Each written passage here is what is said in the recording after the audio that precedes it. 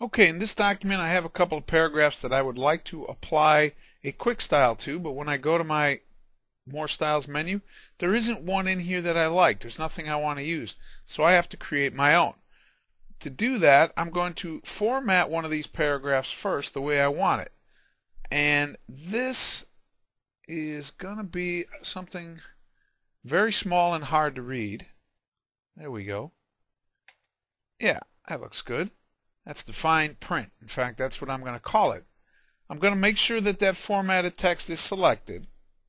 Go back to my More Styles and choose Save Selection as a new quick style. And when I click there, it prompts me to give it a name, which I'm going to do. And like I said, fine print. I'll choose OK. Yeah. And when I look up here, there's my quick style. And I will select that paragraph, choose fine print. There, and it's just that easy. The only bad part about what we just did is the fact that when I go ahead now and create a new document, that style's not there. It's not available to me. Well, don't worry about that right now. We'll show you how to get around that. Let's go ahead and let's do another one. Now, in this document, I already have some text formatted. This is the one I want to create that style from. So I'm going to go ahead and select it. And go to my More Styles, choose Save Selection as a new quick style. I'm going to give it a name. I'll call it Bill's Header. And, oh, look at that. I didn't apply that style to that text, but it went ahead and did it anyway. Well, let's see what happens. I just want it to be on that little paragraph header, and it applied that style to the rest of the paragraph too. That's because the reason that this happened is when you create a style with this, it automatically creates it as a paragraph style. What we really wanted was a character style. Otherwise, it's going to apply everything to the entire paragraph. So what I'm going to do is get out of this. I'm going to set this back to where it was before I created that style initially. There we go.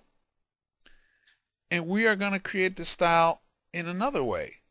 Instead of going to our More Styles window, we're going to choose this button here, and that's going to open up my Styles window.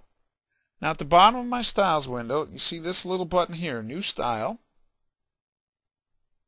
I'm going to click there, and this is a better place to go ahead and create quick styles from.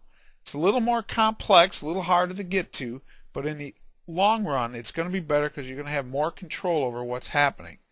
Now, style 1, let's call this, this was going to be Bill's Header. Style type, I don't want it to be a paragraph style, I want it to be a character style. And this is fine, default paragraph font. You'll see I have my formatting options here. Let's try Century Gothic 12. I'm going to make it bold, and see we get a little preview here. Make a nice olive green. Now remember over here I had chosen to have it all caps, and we don't see that option in here. Don't worry, we have more options.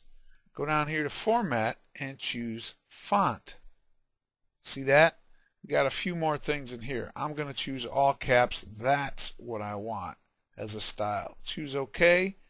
Now, we talked about how when I created that style from the More Styles window, it was only in that document. If I want this style to be available to me now in all new documents, I simply have to click here on this button, New Documents based on this template. That's going to go ahead and add it into our normal template, and it will be available to us from now on. Choose OK. And there's my style, my Bill's Header. And I'm going to select the text I want to put it to. See that? Just like that. It's a character style, so I can now just apply it to a word, a phrase, a sentence, a single character if I wanted. And if I go ahead and create a new blank document, see that? My style is there, and it will be there from now on. And that's how easy it is to create your own custom quick style. Thanks. We'll see you next time.